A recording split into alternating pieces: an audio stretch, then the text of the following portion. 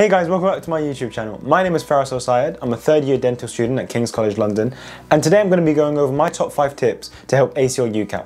Just before I get into the rest of the video, I'd really appreciate it if you could like, comment and subscribe. It really helps out the channel and it makes me know that you're interested in the content I make, so thank you. So my number 1 tip for the UCAT is to make sure that you practice. I'm 100% sure that you've heard this tip a million times and you think it's kind of obvious, but trust me, a lot of people underplay the importance of it. It's important to note that the UCAT is not a knowledge-based exam. And because of this, you can't revise specific content for it. You have to actually just practice a lot of questions to make sure that you understand the key skills associated with the different sections. So as I said, my number 1 tip to improve your score is to practice a lot. This means doing a lot of the different questions that you can find online and in books. It also means doing past papers that are readily available everywhere. And I'll give you guys a few links down in the description for you to be able to find some useful resources. Tip number 2 is to make sure you find your strengths and weaknesses very early on. Your UCAT score is averaged across 4 topics. These are abstract reasoning, verbal reasoning, decision making, and quantitative reasoning. These are graded from scores 300 to 900, with 300 being the lowest score you can get and 900 being the highest.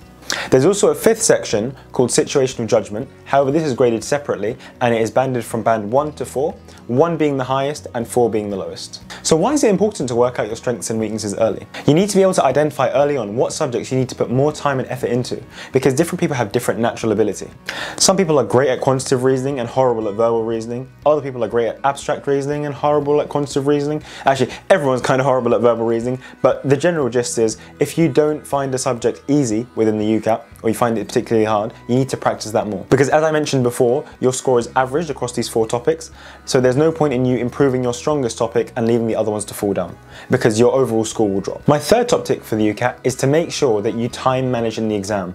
This is so essential for the UCAT. Many people neglect how important time is in the UCAT and try and answer the exam questions in the same way they'd answer a normal exam. This will definitely cause you to get a very low result in your UCAT. This is because 3 out of the 4 sections in the UCAT actually give you less than a minute to answer each question. This means that if you're not careful with your time, you will very quickly fail because you will not be able to answer every question accurately. So personally, I recommend that if you find a question that you're struggling on, you should flag, guess, and get back to the question later. You have to think that those precious seconds that you're wasting on one question could be useful for a question that you find easy later on in that section. A way to optimize your timing is to learn all the keyboard shortcuts for the UCAT exam. I have all the shortcuts in the description box down below, so make sure you check it out. My 4th top tip is to make sure that you book your UCAT early. Now I know this isn't the most traditional top tip, but for me I think the earlier you book your UCAT, the better your result will be. Of course it's dependent on how hard you work. Most of the time people think that if you book your exam later, you'll have more time to revise and thus will get a better result. But in most cases, people just procrastinate and never actually do any work until a week before the exam and they start cramming. If you book your UCAT early, you'll have your end goal in sight and you'll be able to make a timetable that is accurate